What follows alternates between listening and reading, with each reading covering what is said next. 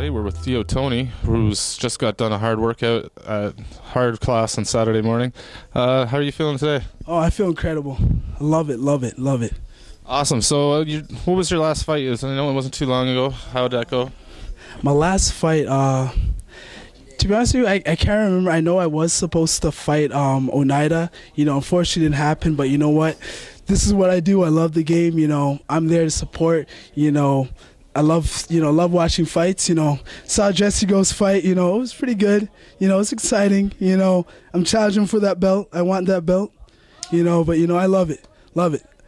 Jesse Gross, I love you, man. I got a lot of respect for you too.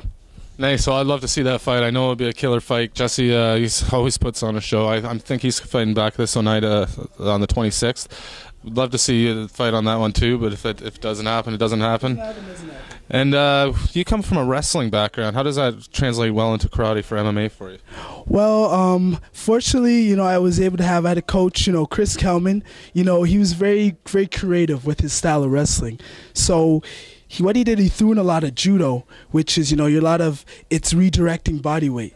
So from that on, I went to the States, wrestled with, Ohio team, and then I started picking up a little Wing Chun, which is the same, which is redirecting, So after a while, I was able to translate easily with my Kyokushin, with Ishinryu, the karate, and I was able to, eventually sort of develop my own style.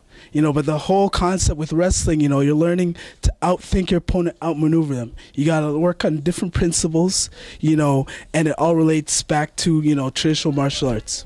Awesome. So you're known as the Poetic. You're known as the Poetic Hitman. How did you come across that the nickname? It's quite an original one. Well, basically, I'm somewhat of a thinker, and at the same time, I love working out. So it's a combination of two. I've been a poet for 15 years. I've been training for 14. So the way I looked at it is, I love fighting, but at the same time, I love, thinking. I love, I'm a philosopher. So Poetic Hitman, what it means is I go to war with my hands, but I defeat opponents with my mind. That's a simple concept. Sounds good. I mean, and that's a good concept to be successful in this business. You have a big fight coming up in the EWFC. It's going to be your pro debut. Well, what do you make of that, and do you know of your opponent? You know what? I've from years from wrestling, I'm not worried about my opponent, right? I got to look at myself. I got to fine-tune all my mistakes. I'm stubborn. I know I love ice cream. Right, I gotta cut that out. Right, I'm stubborn. So what I gotta do is I gotta work on myself. And you know what? My opponents, they gotta be ready. They gotta be ready for me when I'm training 24/7, all day, every day. They gotta be ready for that. You know what? I love everyone out there, but you know what? This is a business. I gotta, love them, but I gotta respect the hell out of them. Simple as that. Oh, definitely. And you have an extensive amateur career. You're well known in the States and in Canada. What do you expect from your pro career, and how do you expect it to go?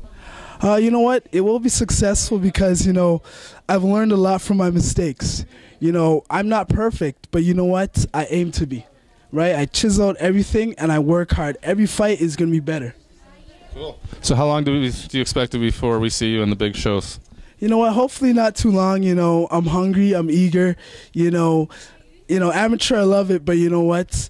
The big leagues is where I belong. That's my home. Awesome. So other than Jesse Gross, anyone you're aiming at or any organizations you're looking to hit? Asenza, great guy. I got to avenge that loss. Sorry, buddy. Gross, great guy. I'm ready for anyone. Even I see the King of Cage champion. Check them out. There's a lot of guys who are on my hit list. Simple as that. I'm the Poetic Hitman, but people got to understand I'm not just a poet, and I'm more than just a man. Nice.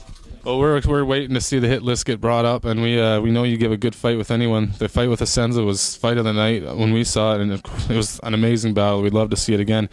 Thanks a lot for taking the time with us. You got anything words to tell your fans? You know what? Keep on training. I always tell myself I trained today to be better than I was yesterday. There you have it from the Poetic Hitman. Thank you.